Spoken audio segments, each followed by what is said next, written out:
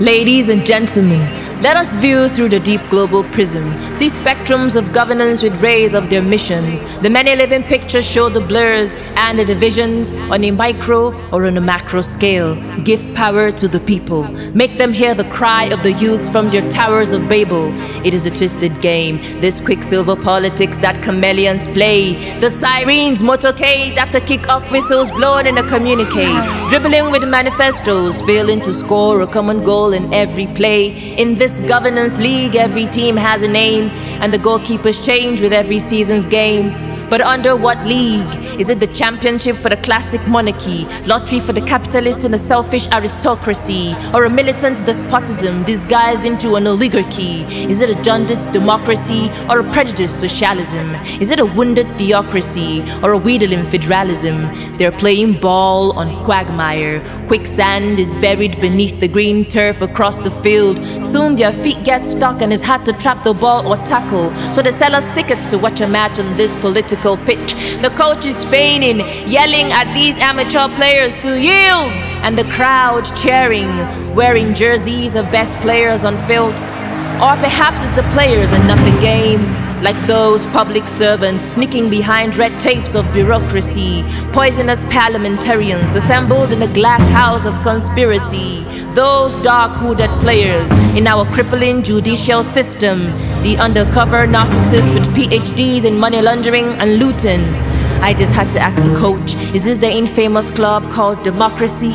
I could not understand this gimmick because I am not poetically inclined just to be defiant or politically opined. Neither am I socially aloof, nor do I seek to reproof, but I am sick of our society and some of her idiosyncrasies. So give me a yellow card if I point out a few discrepancies. I don't trust this democracy. You can give me a red card for this utterance. First, free this polity from mob rule and legalized oppression, from foreign economic policies that have destroyed our local economies, from questionable electoral processes, from exploiting through social policies, from manipulating with campaigns, promising women an ephemeral autonomy. Should it really be about the equality of the sexes at the expense of equity, with exclusion based on race, class, political parties, gender, and literacy? But of course, this is the government of the people, by the people, for the people. But they abuse the power of the people, then proclaim that we are all equal. They violate our constitution, rig elections, and create an upheaval. Our bellies are filled up with this bastardization, prolonged hunger and poverty. They compromise the health of our body politic, seeking political immunity. Oh, mama, did you hear that your child is suffering from a chronic malaria? She was bitten by a giant mosquito. Now she can't sleep. She has insomnia. So she's reading manifestos backwards, thinking that we have got dyslexia. Oh, mama, mama, your poor child is suffering from schizophrenia, playing under the Confederation with different names, using different insignia. So can you hear?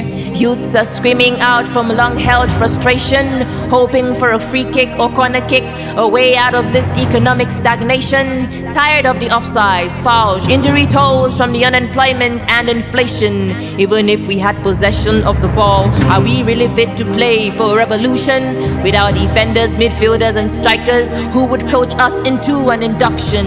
What use is the rule of law? Even scrupulous rulers are held high above it. How do we fight this infection if we can't control the pleonexia prevalent? They say freedom of expression, association, religion, but we see ethno-religious tension. Reckless governance starves us, divides us, afflicts us with scars and stigma. Now I'm under surveillance as a victim of race, gender, religion, and xenophobia. Where was true democracy as war crime became lucrative and children were gunned down in Africa? Innocent girls kidnapped, defiled, and mentally assaulted in northeastern Nigeria. The agitation against injustice, the politics of exclusion on the indigenous people of Biafra, or how the opium of poverty has given way to insurgents and the militarization of dogma. They kick us in the shin, break our bones, yet we stand. We will defend as a militia. And this is true jihad, a true crusade. This poem is a struggle for justice. There are war zones on pages of my journal, bloodless. My pen is a sword dripping with my blood, inking the verses of martyrdom endless. It is injury time. Youths are rising like black stars. See, the ball is on fire. Woo, fellow soldiers. They hit the ball so hard. They are fuming with anger. It doesn't matter if you're watching amongst the crowd.